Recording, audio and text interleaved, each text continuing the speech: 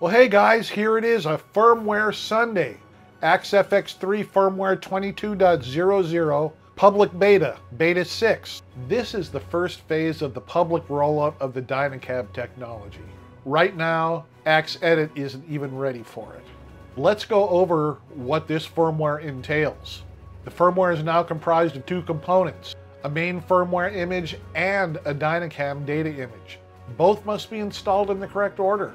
Firmware first, then DYNA-CAB data last. Note, the current version of AxEdit is not fully compatible. So as you can see here, these instructions say download the new Fractal-Bot. And when you go there, you'll see that there's one for OS X and one for Windows. Then download the firmware files. Extract the firmware SYX file and the DYNA-CAB's SYX file. Install the new firmware as usual. After rebooting, you'll see a warning that the DYNA-CAB data is not installed. Press exit. Install the DYNA-CAB data. Be sure to use the new Fractal-Bot from step 1. Drag and drop DYNA-CABs.SYX onto Fractal-Bot as you would a firmware image. Send the data.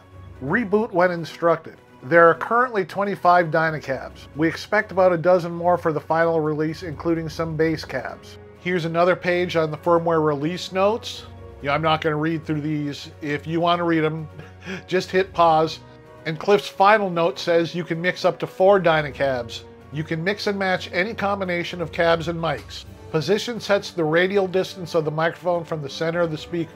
Distance sets the distance from the grill cloth. As you move the mic away from the grill, the bass typically rolls off and more room is heard. I will have the links for the new Fractal-Bot and for the new firmware files in the description.